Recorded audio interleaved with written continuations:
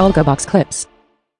So inside there, you can't even see it. There was the ignition bar initiation right inside of there with the green bar, ignition bar. We end up pulling down. There's your 33 tick dip. This is why we don't trade off this.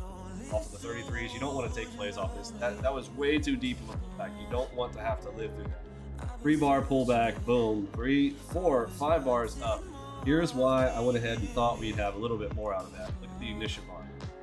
That 3rd bar, 1, 2, 3, that's an ignition bar. So on my next bar, I do expect more up. We did. We went up. Thought we'd hit that white line. Didn't hit it within one single bar.